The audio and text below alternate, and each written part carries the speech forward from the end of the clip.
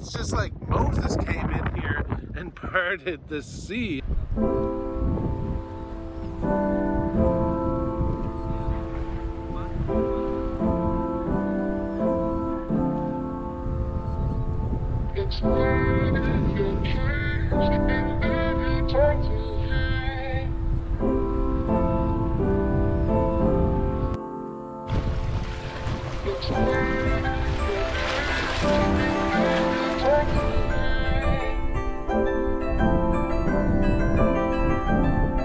Now it's time to step right out onto the ocean floor. I've got the GoPro going here as well, so you can follow my steps. It's windy out here today, and you can see they've got almost like a little staircase molded in place here.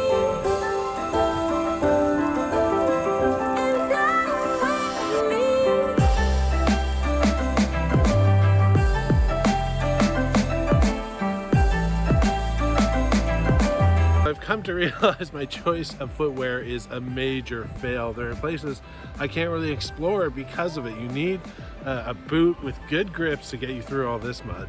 Now, some of this clay is just super brittle. You pick it up, you think, okay, that looks like almost a rock, but then, there you go. You can break it with your bare hands.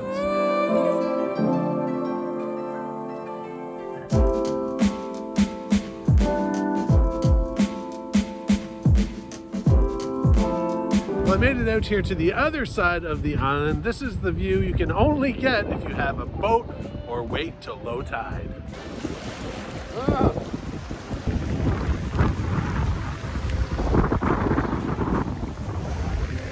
I'm really digging this shade of green from the seaweed lining the walls here. It's incredible to see this.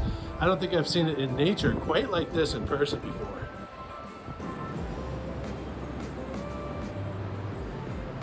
Fresh seaweed on the walls, that's a sign I gotta get the heck out of here before that tide comes in.